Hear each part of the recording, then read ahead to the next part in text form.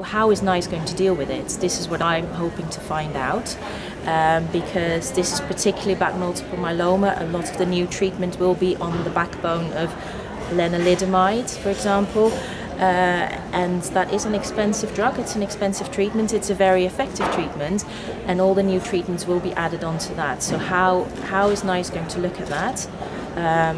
And it has to be in a different way than they're currently doing. We've also got a speaker from who's representing the ABPI, talking a little bit about competition rules as well. You know, could these two companies do deals with each other? Is that allowed in the current rules, or, you know, is there other ways that we need to look at this?